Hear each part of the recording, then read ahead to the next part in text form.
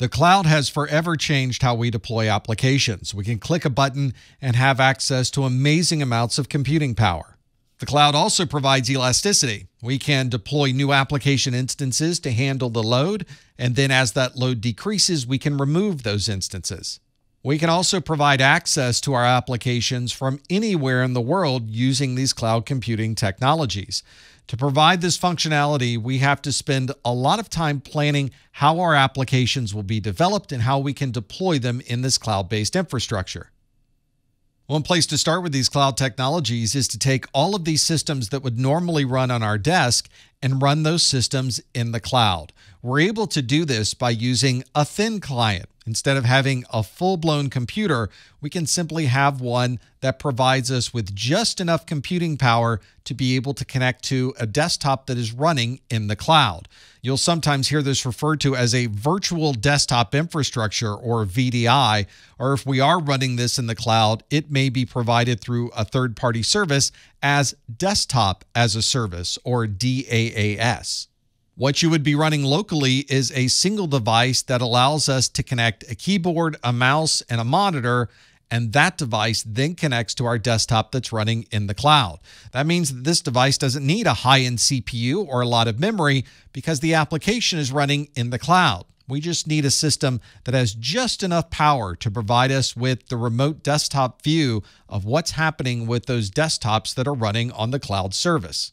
There's obviously an important network connection, and we need to be sure that we have the bandwidth and the speed to be able to support running our desktop in the cloud. These services that we're using in the cloud are often running on many different operating systems, but all of those operating systems are executing on one single physical piece of hardware. This is virtualization and allows us to run many different operating systems on the same physical device. If we were to look at a block diagram of this virtualization, it starts with the hardware itself. So we have the infrastructure in place, and on top of that, we're running a piece of software called a hypervisor. The hypervisor is the management software that is able to manage all of the different operating systems that are running on this computer. And on top of the hypervisor are these guest operating systems. You might have one virtual machine with an operating system and an application, a separate virtual machine with another guest operating system and application, and here's a third virtual machine with yet another guest operating system and application. You can see that with every virtual machine, we're having to run an entire guest operating system for each one of these. This requires additional CPU, additional storage, and additional memory for each one of these virtual machines, even if we're running similar guest operating systems for each one of these applications. From this perspective, we consider virtualization to be relatively expensive because of the resources required to have each separate operating system running simultaneously. Well, what if we could run these applications, but instead of having separate guest operating systems, we had a single operating system running?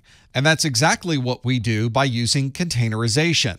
This application containerization means that we'd still have our physical infrastructure, we would have a single host operating system, and then we would use some type of container software, such as Docker, to be able to run multiple applications simultaneously in their own separate sandbox, but not have separate host operating systems for each one of those.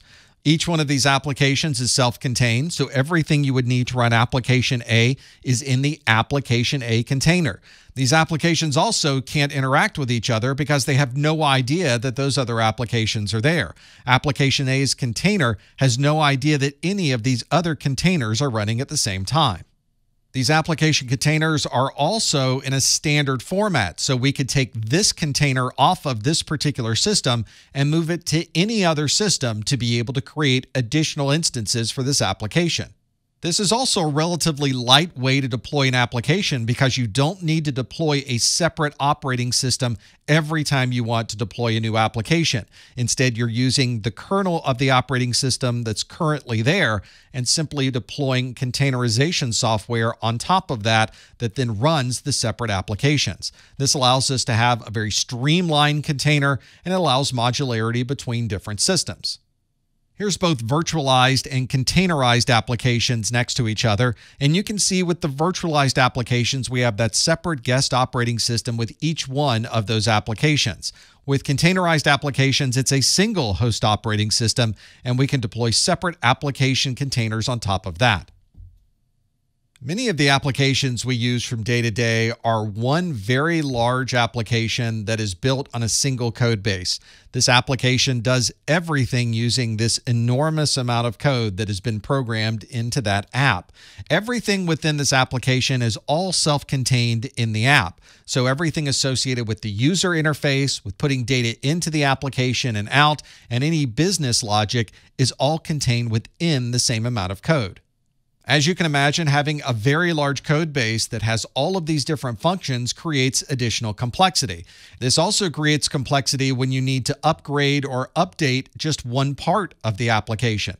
There's no method in these monolithic applications that allow you to update just a single feature. Instead, you have to replace the entire code base to be able to use those new functions. It would be much more efficient if we could take each one of these individual pieces of the application and break them out into separate services. That's exactly what we've done with the microservice architecture, which uses APIs or application programming interfaces to break up the application into individual services.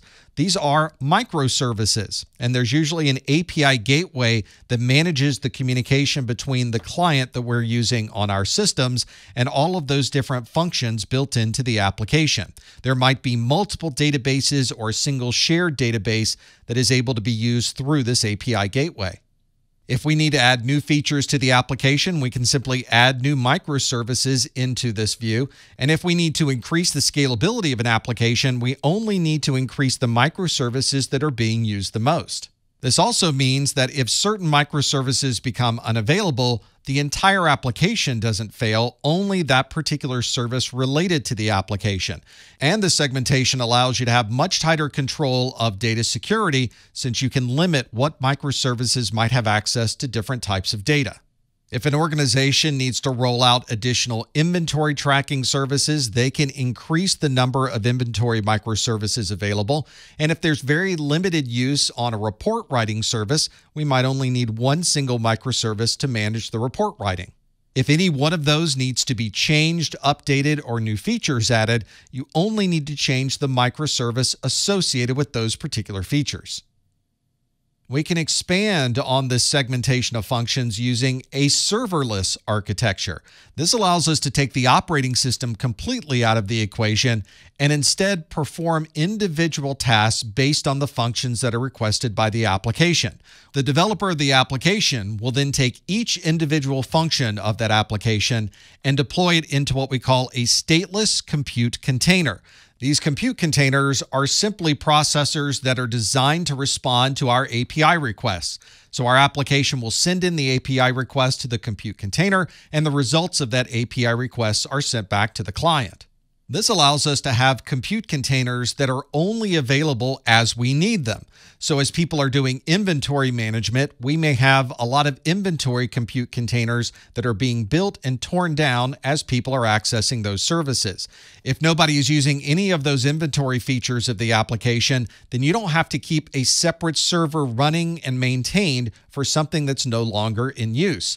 If a user does need to perform an inventory function, we can spin up an individual compute container, perform that request, and then disable that compute container, meaning that it is ephemeral or temporary in use.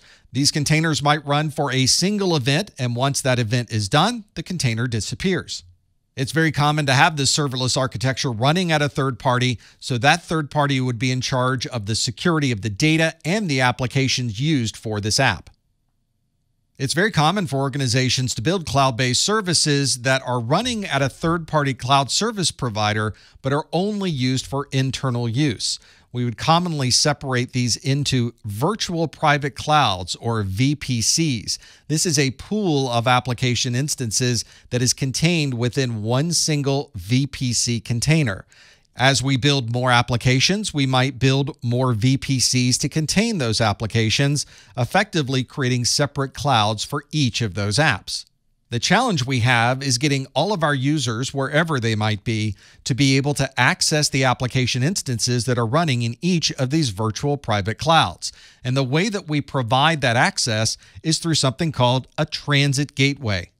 You can think of this transit gateway as a router that's in the cloud. This provides us with the connectivity we need to connect all of our users. Normally, we would have the users connect into this transit gateway using some type of virtual private network connection. This means that we could have users at home or in our offices connect through this virtual private network into the transit gateway, where they would then have access to all of the application instances running on the multiple virtual private clouds. When you start deploying these different cloud-based applications, there's a need to protect the data that's associated with these applications and a need to protect the applications individually. We commonly do this using resource policies in our cloud services. For example, in Microsoft's Azure cloud, you can configure a resource policy that would specify which resources may be provisioned by an individual user. This would limit the functionality that a certain user would have on building out and creating new services within the Azure cloud. So a user might be able to create a service in a particular region, say the North America region of the Azure cloud, but deny any type of services being built anywhere else in the Azure cloud. A resource policy in the Amazon cloud would allow someone to specify a particular resource and then determine what particular actions can be permitted for that individual resource. For example, you might allow access to an API gateway from a particular IP address range, but deny access from any other IP addresses. And another resource policy feature of the Amazon cloud would be to allow a list of users access to a particular resource. So you could specify the individual users who can access an application instance and deny access to anyone else. As you can imagine, organizations who are rolling out these cloud services may be deploying services from multiple cloud providers simultaneously. Some application instances might be running in the Azure cloud, other application instances in the Amazon cloud, and yet another set of instances on the Rackspace cloud. There needs to be some way to consolidate the view of all of these different services into one single management interface. To be able to do that, we use Service Integration and Management, or SIAM.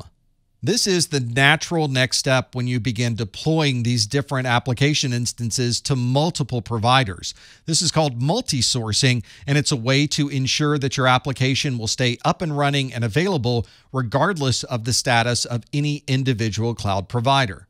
The problem is that the Azure cloud, the Amazon cloud, and the Rackspace cloud all work very differently. It's a different process to deploy application instances. It's a completely different process to monitor those instances. A service integration and management console would allow you to bring all of those service providers into a single view and allow you to manage them from one single interface. This makes a much simpler management process for organizations that need to deploy and monitor these cloud-based applications.